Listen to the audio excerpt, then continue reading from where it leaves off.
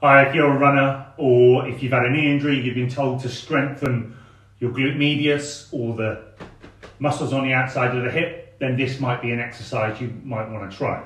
So you're going to take your foam roller, you're going to place it into your hip, make sure this outside foot is facing forwards, lift this knee up to 90 degrees, press into the wall, and then you're going to hitch up and then bring it down under control, pushing the foam roller up against the wall. Nothing else moves. I'm activating these muscles here on the side of my hip, keeping my knee over the center of the feet. And I'm trying to keep it in a nice, smooth movement.